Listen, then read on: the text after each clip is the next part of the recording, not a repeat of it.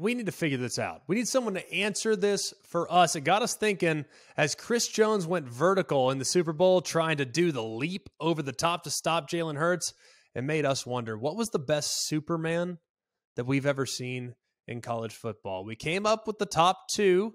If there's another one that we're missing, hit us up at always CFB. The top 2 are as follows in no particular order. You tell us which one you prefer. LeVar Arrington in 1998, going up and over the top, making a play on the fullback in the backfield. Or was it the play? Roy Williams supermaning over the top, taking out Chris Sims in the Red River Shootout. You tell us at always CFB on both Instagram and on Twitter, which one was the best Superman you've ever seen at the college football level?